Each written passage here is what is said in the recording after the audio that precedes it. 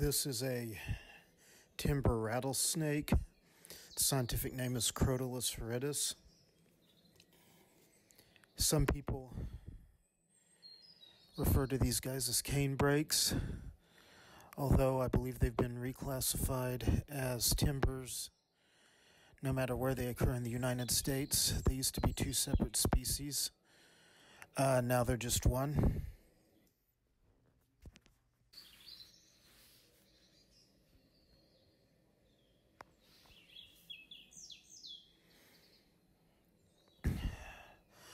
This rattlesnake is actually fairly common in parts of Oklahoma, but they're very rarely encountered.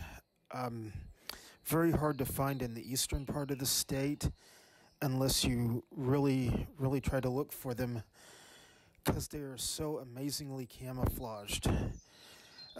These snakes just blend in with their surroundings, and they can be very hard to spot.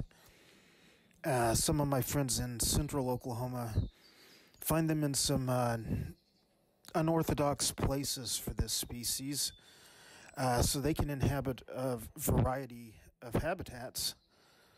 But generally in their forested habitat, which is where most of them are found, they're very hard to see, and they are very reclusive and non-confrontational snakes.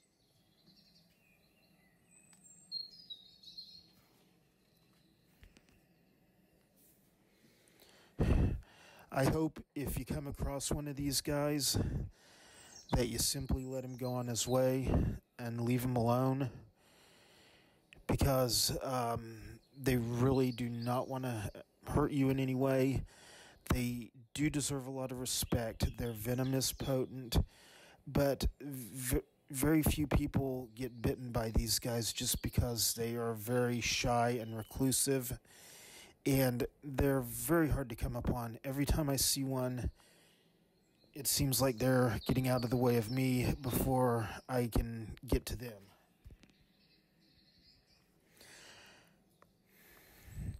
Heath Hallam, thank you for working the hook for this video. I definitely appreciate you spotting this guy. Guys, hit like, subscribe, and share this with one of your friends.